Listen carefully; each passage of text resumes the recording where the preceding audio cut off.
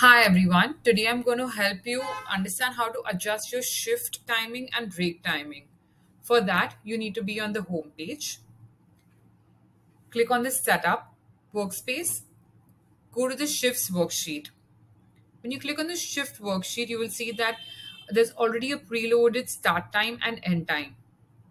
To change this, you can press on the edit icon on the start time. And I'm going to change this to 10 a.m. and then I'm going to select it. And I'm going to edit the end time to 6:30 p.m. and select it. With this, your shift timing is changed. I can do the same with breaks. For that, I need to go to the break worksheet. On that, I can change the lunch timing from 2:30 to 3:30 and change the end timing from 3 to 4 p.m. This is an easy way of changing your shift timings and break timings. Hope this video was helpful. Thank you.